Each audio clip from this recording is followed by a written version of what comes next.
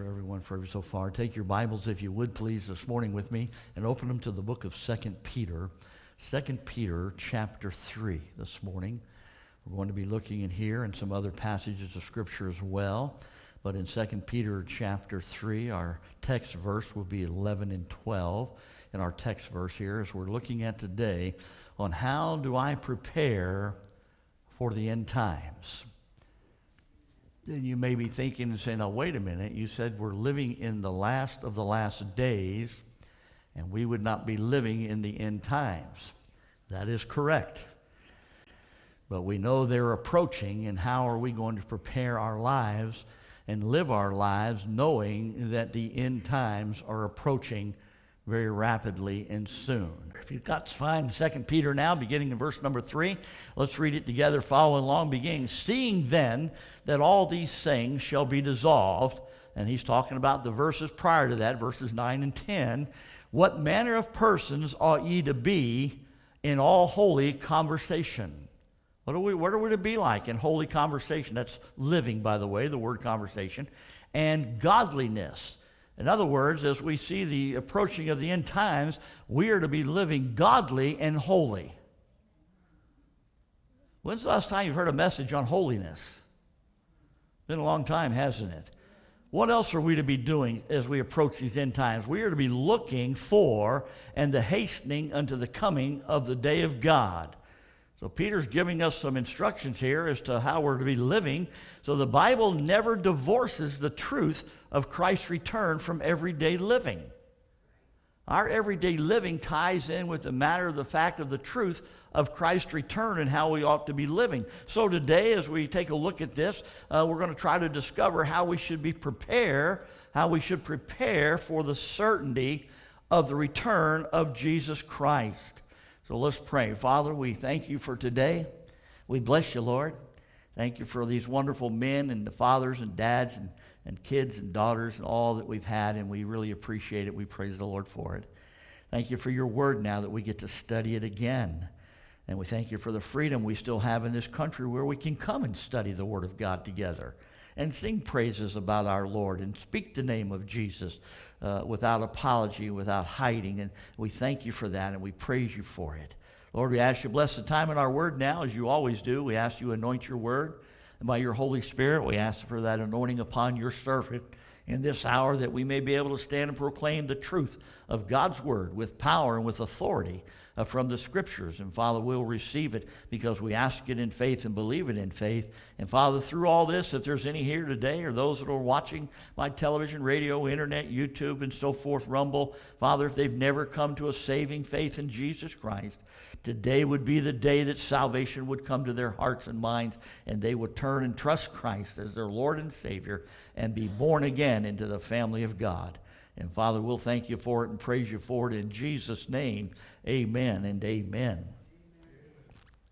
Talking about the Lord's return and preparing of what's happening and coming down the line, it reminds me of a story. It's a true story, a story that Billy Graham wrote a book called World Aflame. And in there he tells the story about a little boy named Paul and his father, Mr. Haley. And President Eisenhower was the president at that time. It was after World War II, and Ike was now the president, and he was visiting Denver, Colorado, and in the Denver paper, they had picked up this article that the little boy, 6 years old, Paul Haley, wrote and put it in the paper that he would like to see the president before he dies because he was dying with cancer. Well, that paper in Denver, the president, President Eisenhower, he caught the article in the paper. He saw it, got his car together, told his security, get a car ready. We're going to see Paul. Unexpected, unannounced. He arrived at the door, knocked on the door. The father, Mr. Haley, answered the door. This is in Dr. Graham's book. He answered the door, and there was little Paul standing behind his dad, but his dad was standing there in old, dirty blue jeans, flip-flops, a dirty shirt, hair undone, unshaven. And he looked around him, and he said, Paul. And Mr. President stuck out his hand and shook his hand and pulled him out. He says, I'm the President of the United States. So Ike walked back to the car with him and had a conversation with him, shook his hand, and said, I'll see you later. He walked back in there, and the town, for years, the town talked about the day that President Eisenhower came to speak to little Paul. But his dad was not very happy about it. He wasn't excited about it, and matter of fact, he was quite embarrassed. He was embarrassed by the way he looked, the way he dressed, his clothes, unshaven, unwashed. He was just totally embarrassed of the unexpected visit and announcement of the President of the United States. That's why in 1 John 2:28, John writes, "And now, little children, abide in him, that when he shall appear, we may have confidence and not be ashamed before him at his coming." Pretty good story, isn't it? I'm afraid today a lot of believers would be ashamed at his coming. Titus 2:13 says we're to be looking for that blessed hope and that glorious appearing of our great God and Savior, Jesus Christ. You see, if we're truly, really looking for him and longing for him, we're going to be living for him. We're going to be living holy lives and separated lives and godly lives, and that way we can be assured that we won't be ashamed when he comes. Because see, folks, he's coming unannounced. He's coming by surprise and suddenly without delay, and we don't know when, but we need to be ready, and we need to be prepared. And he's a greater visitor than the President of the United States. So we're going to take a look at it this morning. And first of all, I want you to notice two truths that stand out and shine like beacons. And that is the truths about Christ coming. First of all, the first truth we understand is that the truths about Christ coming. We find out and we talk about the rapture and the second coming. Remember I told you the same word is used in both events? Just like I have a motor, but there's a motor in 10 different things. They're not all the same, are they? The washing machine is not my car. But I have a motor in both of them.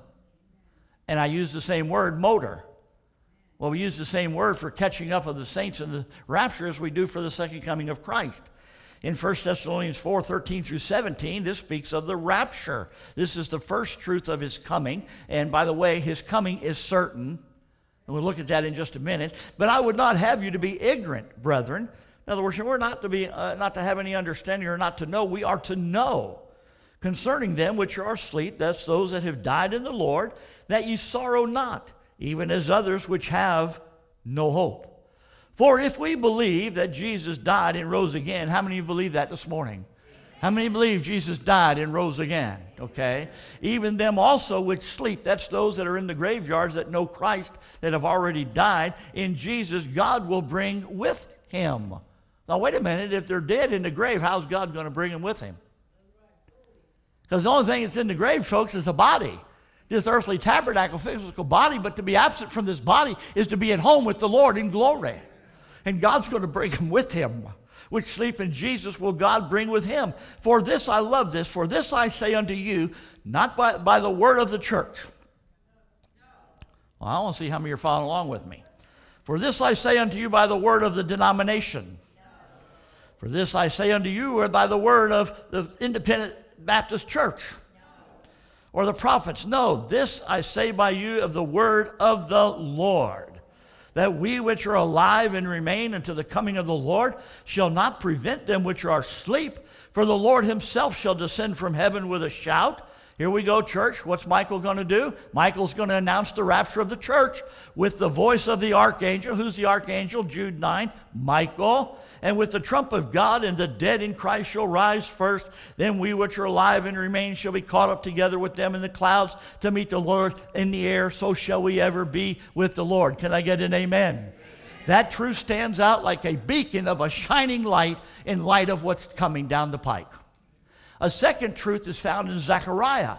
Because you see, that's the rapture.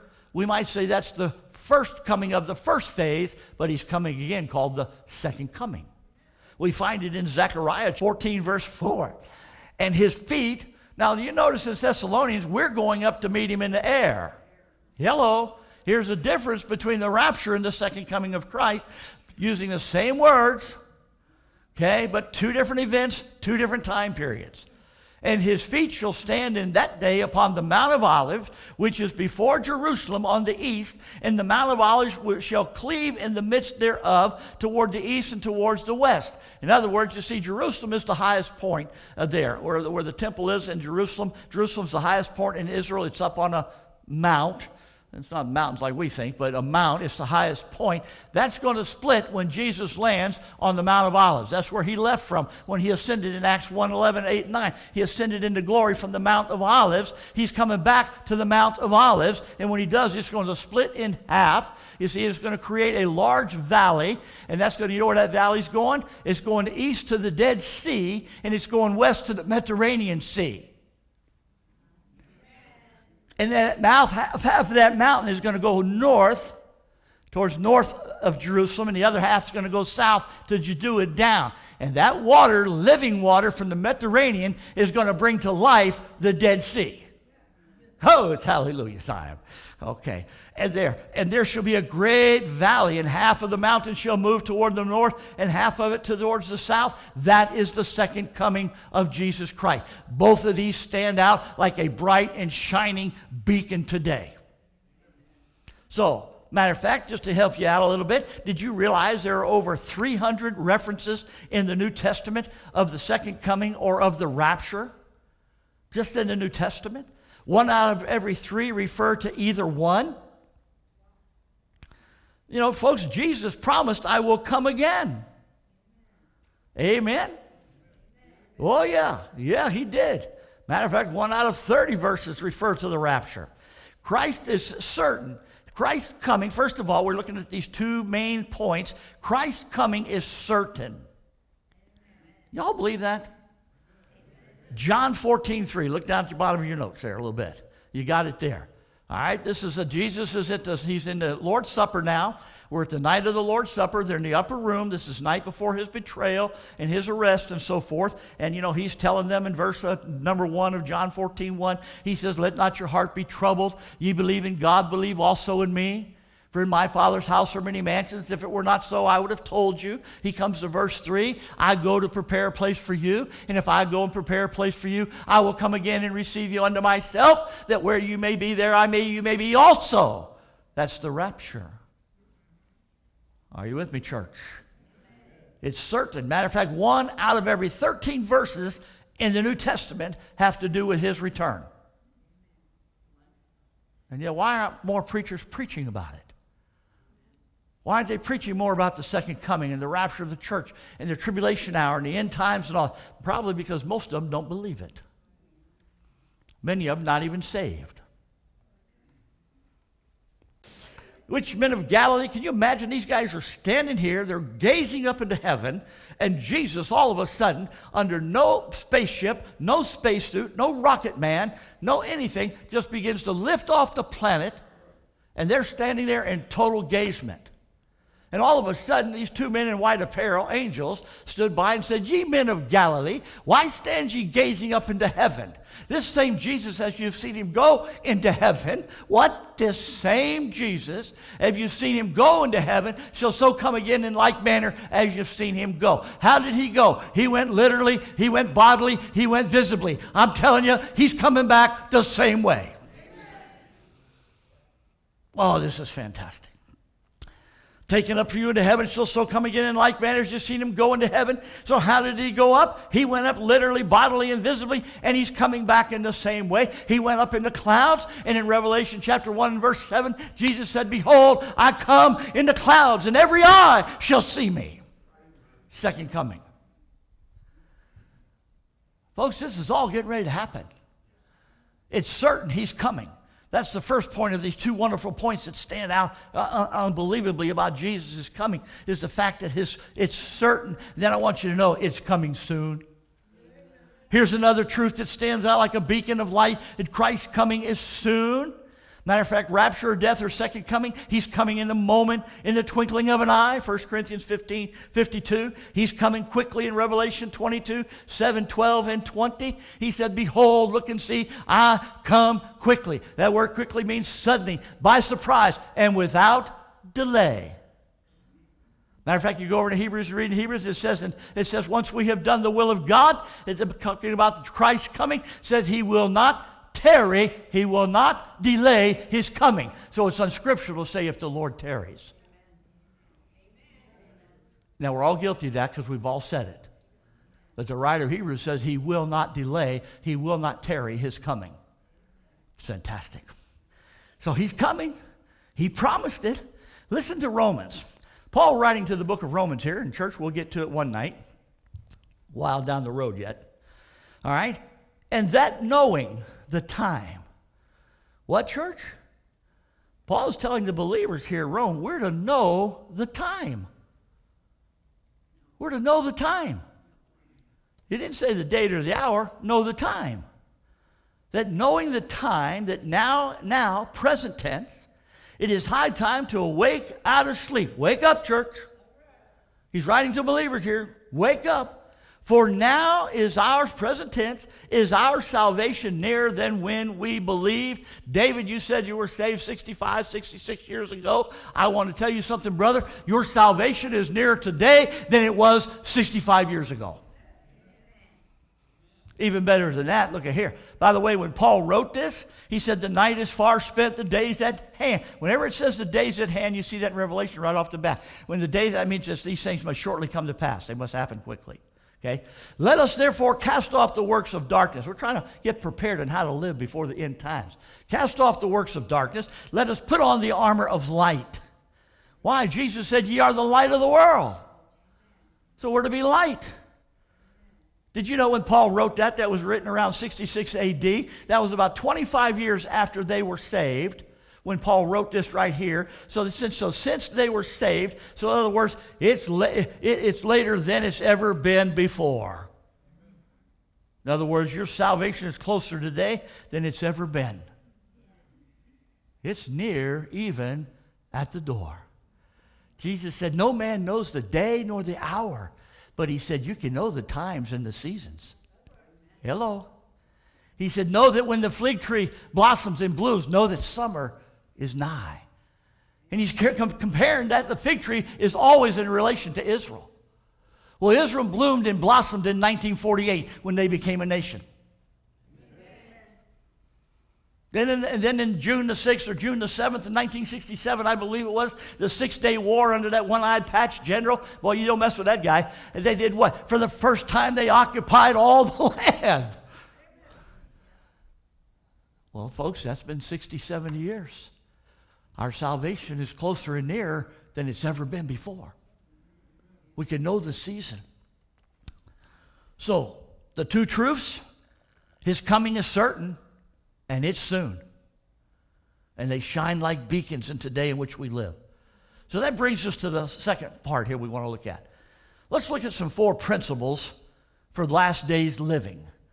How many believe we're living in the last of the last days? Well, by the way, and so we're going to look at these. So how to live in the last days.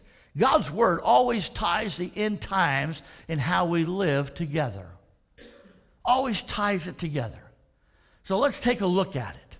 All right, again, 2 Peter 3 there, he says, seeing that all these things should be dissolved, what manner of persons ought you to be in all holy conversation and godliness, looking for the hastening and the coming of the day of God.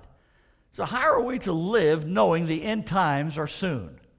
I want to share 4 of them with you on how we're to live. First of all, we are to live with hope. We are to live with hope.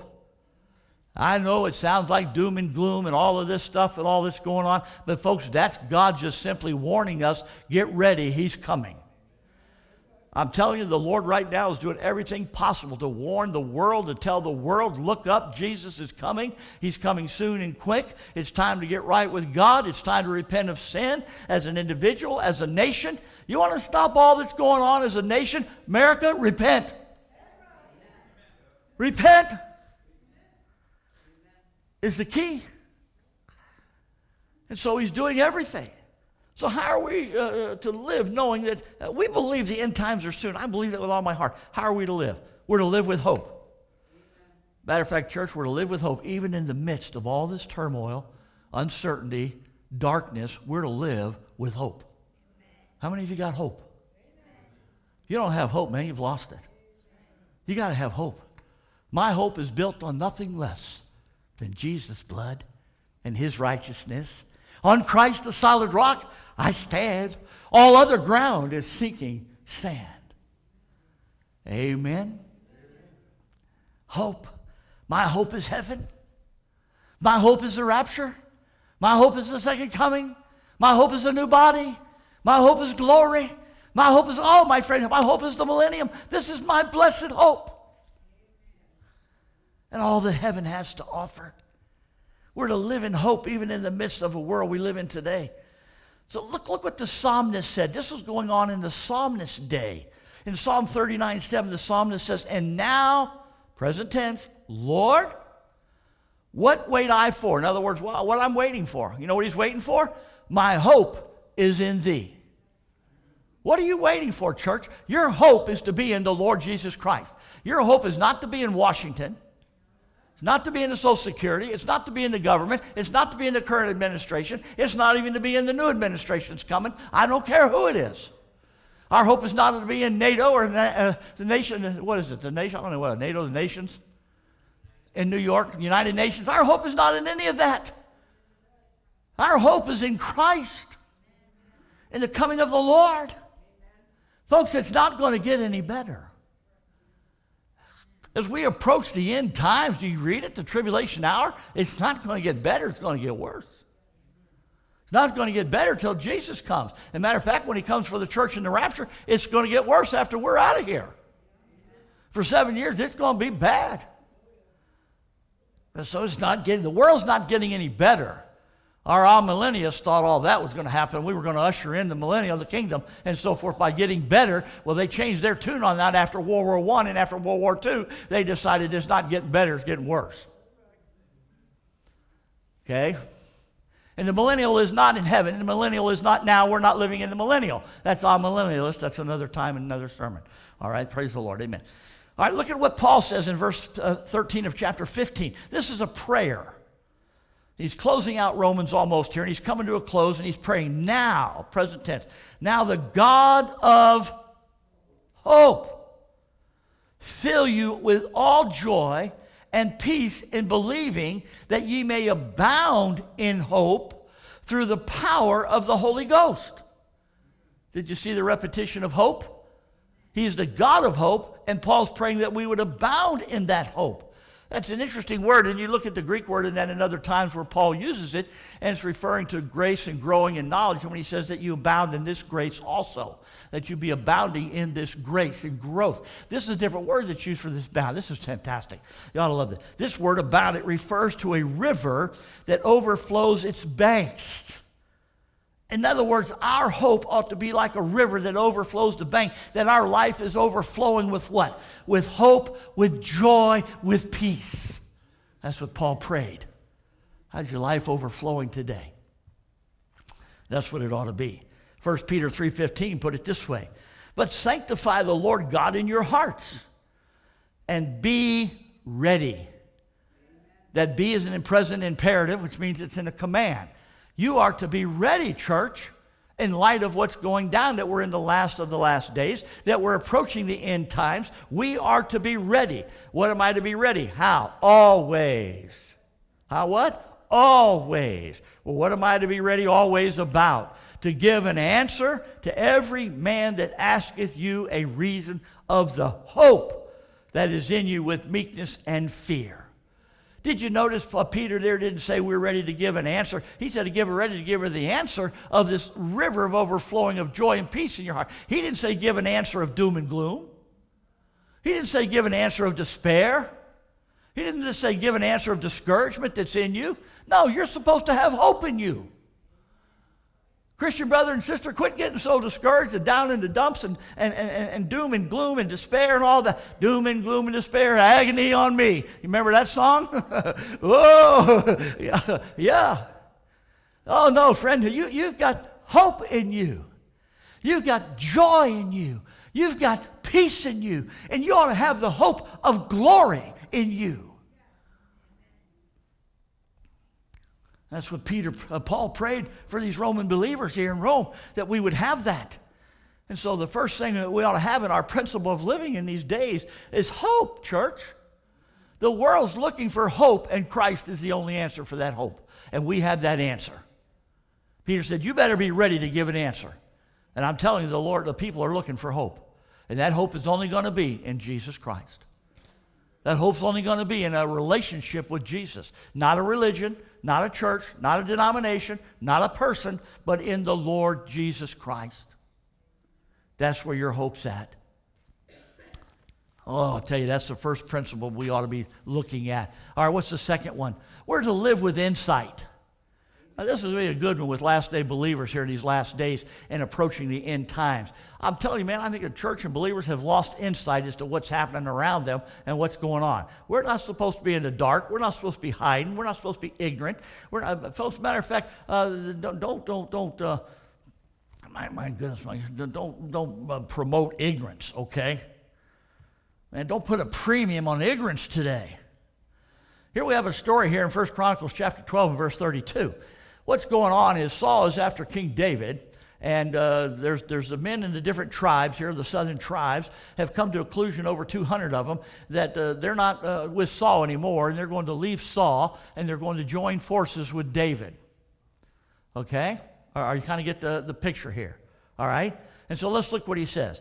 And of the children of Issachar, now these are different tribes of Benjamin, Judah, and so forth. You can go back and read it in Chronicles if you'd like, which were men, since this is Father's Day, men that had understanding of the times.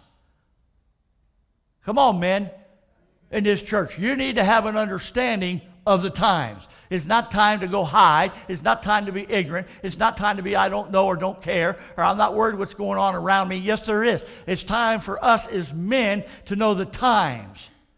That's what it says. Notice what else? To know what Israel ought to do. Men, we ought to know the times around us, and we ought to know what to do in these times. That's what the Scripture says. And God's looking for those kind of men on this Father's Day. These were heads of them were 200, and all their brethren were at their commandment. They sided with the forces of David. And they did that over at Hebron. You can go read it there in Chronicles and get the history on it.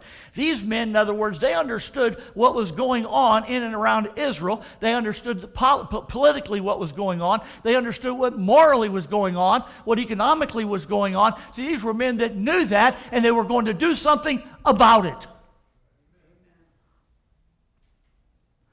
Now, I'm not mad. I like to preach getting wound up. You know, you get a fire in your bosom. In your belly.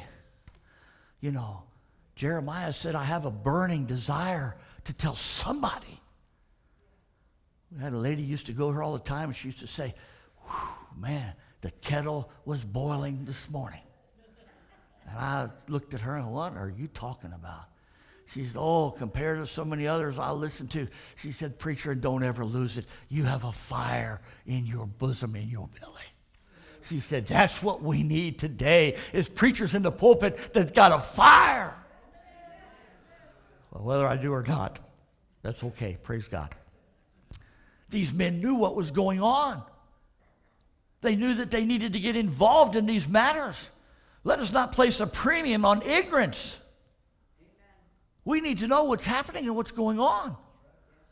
We do. We can't ignore it, folks.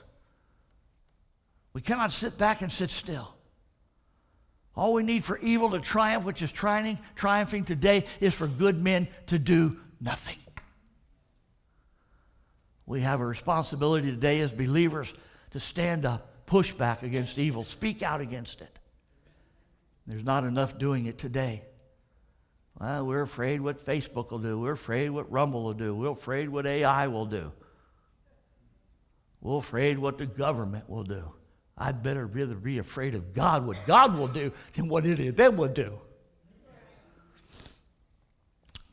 Amen. So that's the second way we're to live. We're to have an insight. The third way we're to live today is to live with action. We need to know and to know what to do in these times in light of what is happening and going to happen. We need to be men and women of action. Faith is an action verb. It is not passive. We're not to sit back on our blessed assurance and do nothing. That's why we're in the mess we're in today. That's why the church is in the mess it's in today, because preachers in the pulpit have sat back and done nothing. And I'm as guilty as the rest of them.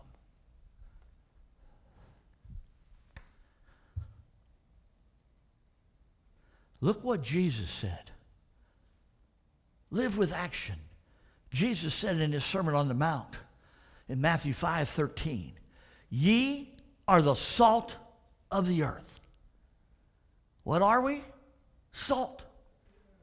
But if the salt has lost its savor, in other words, if the salt has lost what it's supposed to do, its smell, its odor, its taste, it doesn't do nothing anymore. He said, wherewith it, then how's it going to be salted? It should therefore says good for nothing but to be cast out and to be trodden under the foot of men. Salt preserves, and it slows down the decay. Are you with me now? Let's go back to Jesus' time when he preached this.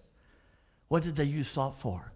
They didn't have refrigeration, freezers, dry ice. So they used salt to preserve the meat. Now, eventually the meat would decay, but salt slowed down the decaying process. Now, what did Jesus say we are to be? Salt. We are to preserve. Now, we can't stop it from decaying, but we can slow it down. And someone says, well, wait a minute. We just said all this is going to happen. It's going to get worse and worse. Yeah, I agree. It is. No doubt. So why do we want to be salt? Why do we want to preserve? Why do we want to slow it down? Because knowing what's coming, we have more opportunity, what we have left, to tell people about Jesus. That's why we're to slow it down so we have a little more time to tell people Jesus is coming. It's certain. It's soon. You'd better be ready. And you'd better be prepared. That's why. Daniel put it this way in Daniel 11:32.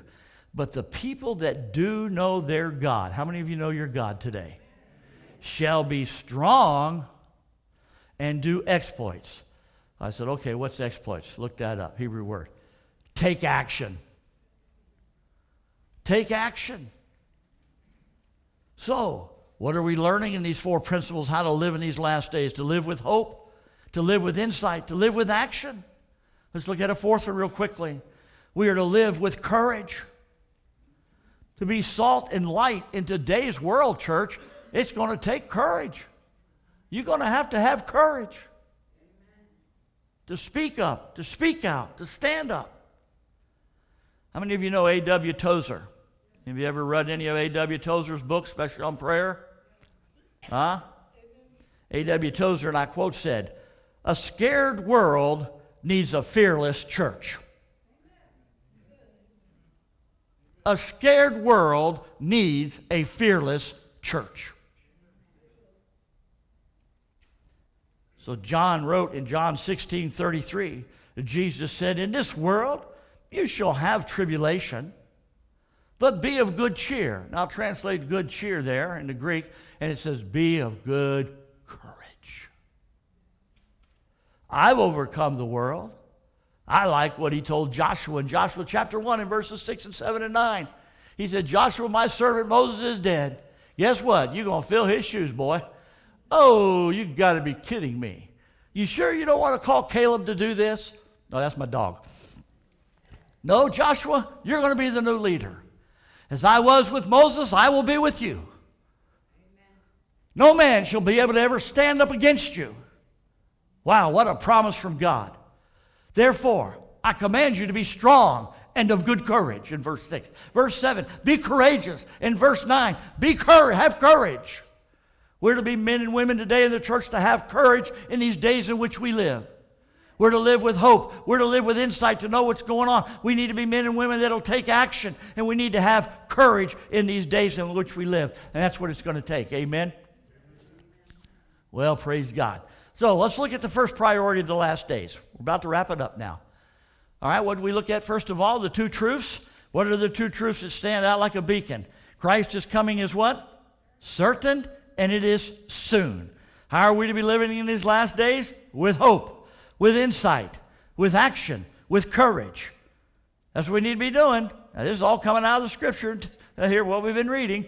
So let's put a priority. What's the first priority of the last days, since we're in the last days? Are you ready for them? Really tough, okay? So how can we be at peace with God? We have to ask the question. All right, so the first priority of the last days is, church, here it is. Those that are listening watching by way of Rumble, YouTube, television, radio, here it is. You'd better make sure you have a right relationship with Jesus Christ. That's the first priority. You better know you're saved. Born again. That's the first priority in these last days. If you haven't done that, my friend, let me encourage you to do so. Do not leave this building or walk out of here lost without Christ. We're in the last of the last days. There's no doubt the end times are upon us and about to start, and it will start with the rapture of the church. But if you wait till then, it's too late. And if you ever want peace, the world will never have peace until Jesus comes, the Prince of Peace. But you can have peace in your heart. You can have peace today that passes all understanding by coming to the Lord Jesus Christ in a personal relationship with Jesus. That's how you get prepared for the last days, is to make sure you're in a right relationship with Him. I didn't say the right relationship with the church, the right relationship with the denomination, with somebody else's faith. I'm talking about a right relationship with the person of Jesus Christ. You'd better know that. That's the first priority. And how does that take place to get this peace? Be ye reconciled to God. You got to be reconciled. You say, well, what's that? Glad you asked. Romans chapter 5 and verse 1. And you know why we got to do that, folks? Because we've all sinned and come short of the glory of God. Amen? Because there's none righteous, no, not one. Amen? There's none that doeth good, no, not one. Amen? We've all gone out of our way and become unprofitable servants. Amen? For we've all sinned and come short of the glory of God. But the wages of that sin is death. But the gift of God is eternal life through Jesus Christ our Lord. But God commended, demonstrated, proved His love to us, and that while we were yet sinners, Christ died for us. That's justification. Sunday night, don't miss it. Amen. Paul put it this way in Romans 5:1. Therefore, being justified, that means being righteous, being saved by faith, we have peace with God through our Lord Jesus Christ. That word justified in that verse that Paul's used, and we just looked at this last week in our study here. The word justified, it's a legal term. It means to be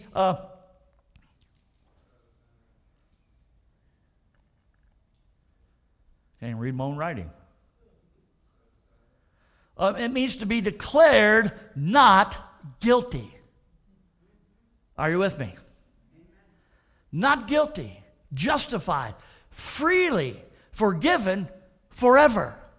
Because you see, church, we're all going to stand in God's courtroom, and we stand guilty before God, all of us. Just in those verses I just read to you, or quoted to you in Romans chapter 3. We're all guilty before God.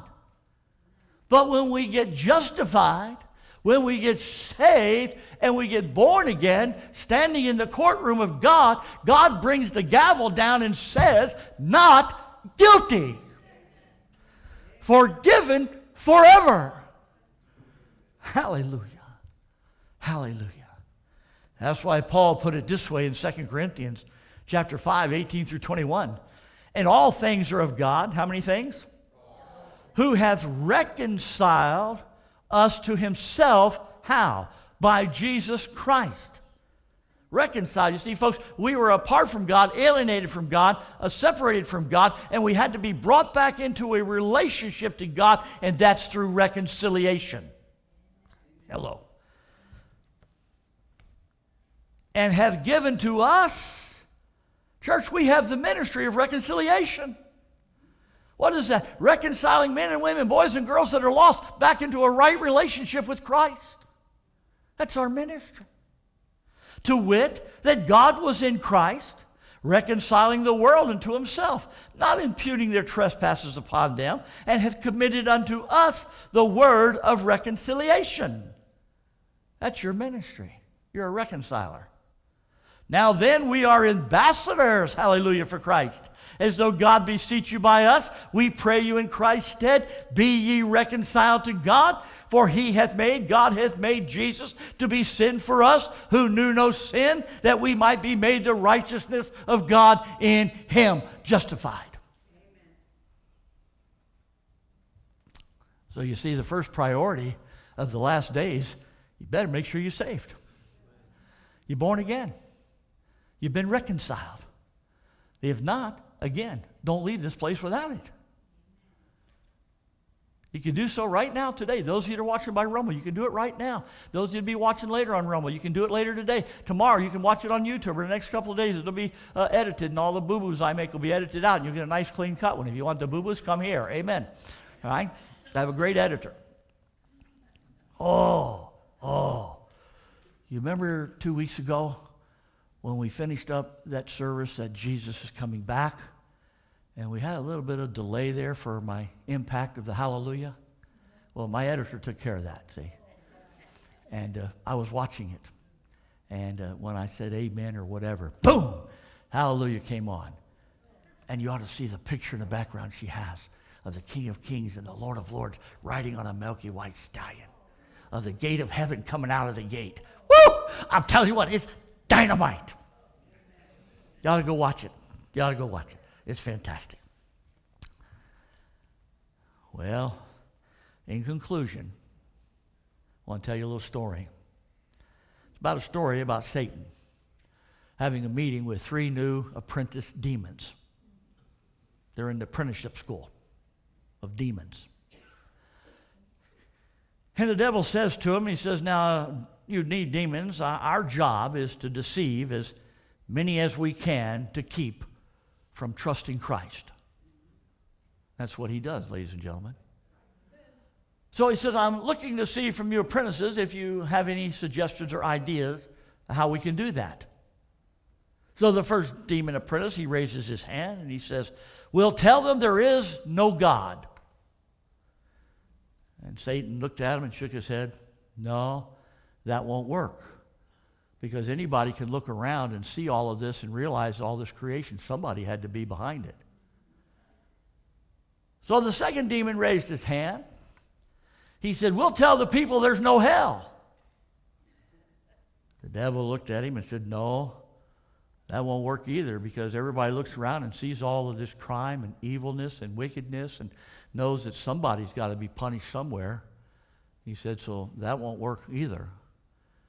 So the third demon raised his hand and he says, well, we'll tell them there is no hurry. And the devil said, that's perfect.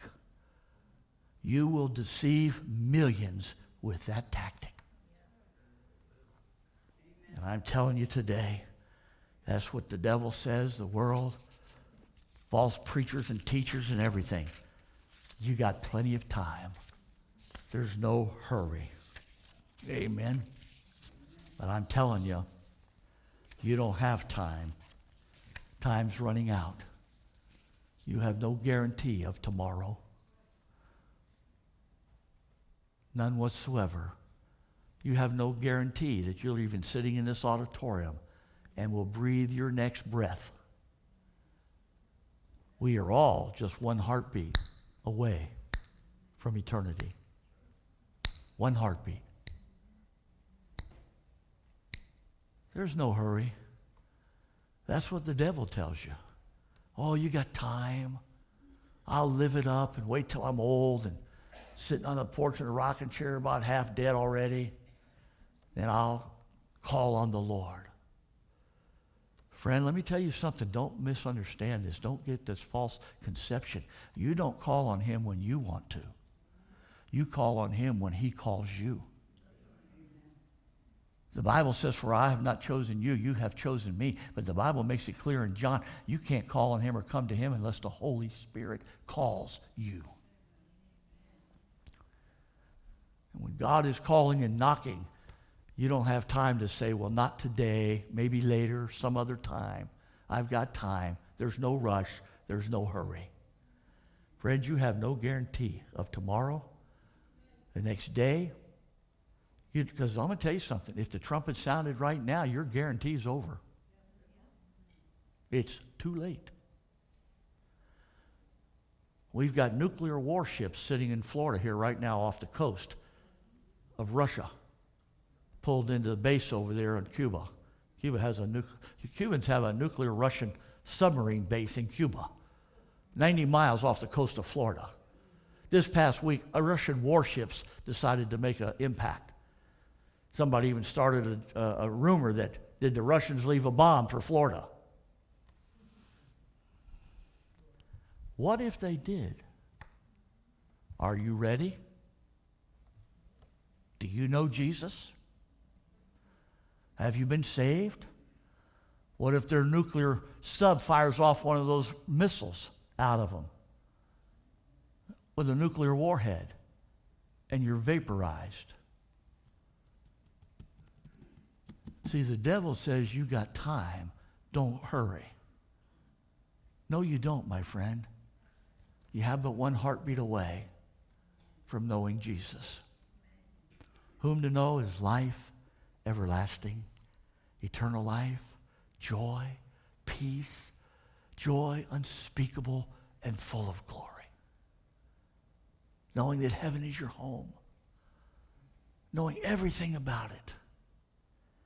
That's why Paul put it this way in 2 Corinthians chapter 2. Behold, look and see, pay attention, look up. Now, present tense, now is the accepted time. Behold, now is the day of salvation. Not tomorrow, not next year, not when you get old and gray and feeble, not when you're laying on your deathbed. Now, I've heard deathbed confessions before. I've led some to Christ on their dying deathbed. But you want to take that chance and that risk? I wouldn't, my friend. Gamble with your soul where you'll spend an eternity. That's why the writer of Hebrews in chapter 3, verses 7, 8, and 15, and chapter 4, verse 7, in those 13 verses, he said, today, if you hear his voice, harden not your heart. Amen. Today, Jesus emphasized it to the letters of the 7 churches of Revelation. 5 of those churches, he closed out the letter. He said, to him that hath an ear, let him hear what the Spirit says to the church. You know what the Spirit says to the church today? For whosoever will may come. For whosoever shall call upon the name of the Lord shall be saved. That's what the Spirit says. Do you hear his voice today? Those that are here, those that are watching, he's calling. He's calling. He's passing by. The songwriter wrote the song, Pass Me Not, O Gentle Savior. He's passing by. The end times are upon us. Christ is coming. It's certain. It's soon. Are you ready? As a believer, are you prepared? Are you living godly and holy for the Lord in these days? Are you giving an answer to those that ask of the hope that's within you? I hope so. If you're here today and you're lost without Christ, you've never been saved, born again by the Spirit of God from above, let me encourage you to do so right now. Don't waste any time. Don't hesitate. You want to know why we're doing all this in this prophecy conference, seminar, whatever you want to call it? Because time is short and running out, and people need to know what's coming down, and they need to come to Christ. We can't win them all, church, but we can sure try to win some. Paul says, I've become all things to all men, that I might save some. We want to try to save as many as we can to take to heaven with us on the journey, whether it's here in Marion County, or in our state, the U.S., or literally around the world. Doesn't matter. People that hear this will come to Christ. You say, well, what about these foreign countries around the world that listen? I trust in God to take care of that. He promised that wherever we send His word, it will not return void, and He will accomplish His will and purpose wherever He sends it. So if it goes into China today, Korea, North Korea, Red China, Russia, okay, if it goes into these areas, it doesn't matter. God has a way of making His word known to the hearts of men and women. I may not speak those languages, but they may hear it in their language. I'm not there, but I don't underestimate the power of the Holy Spirit of God. If it's the will of God for people to get saved, they'll understand it, and they'll come to Christ. Are you saved? People say, man, you hound on that every week. Guilty? Guilty? Carol already knows what she's going to put on my headstone, if I have one. The rapture takes place, I don't need one. Here lies a man that was guilty of preaching the gospel.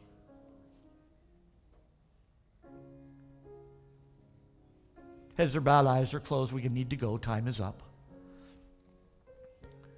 If you're watching today by Rumble and you're still with us, you've never come to Christ, never trusted Christ, let me invite you to do so in just a moment. We're going to help those of you that are watching and listening, no matter where you're at. We had one last week listening to us on Rumble Live, believe it or not, from Africa. So you see, folks, we don't know where all this is going. He was anxiously awaiting to hear a message on hope. And we told him, stay tuned for today. It'll be here.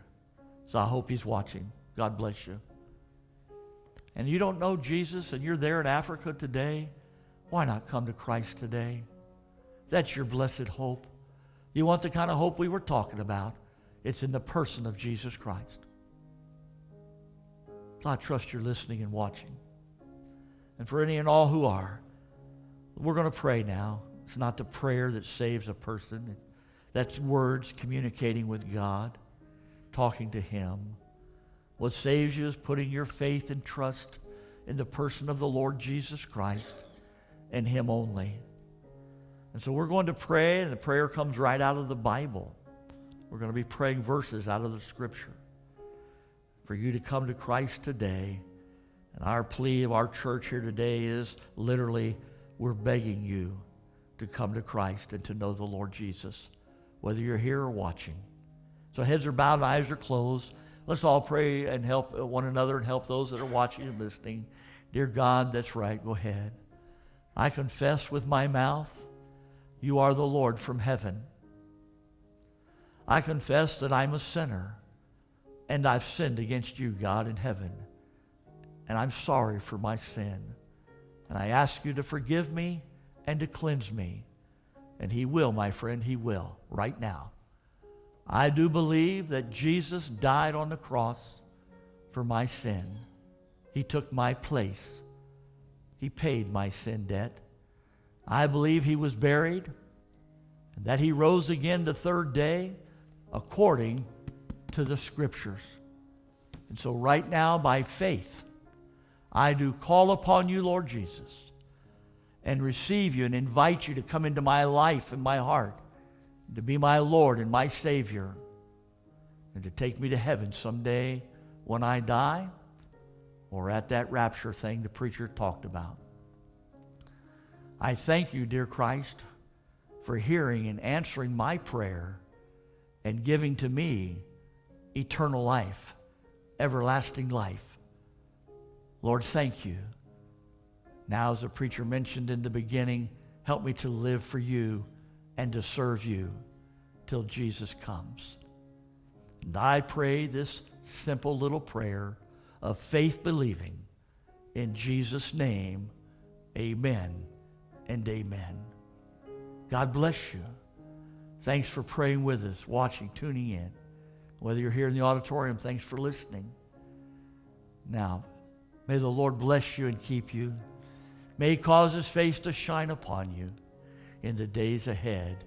In Jesus' name, amen and amen.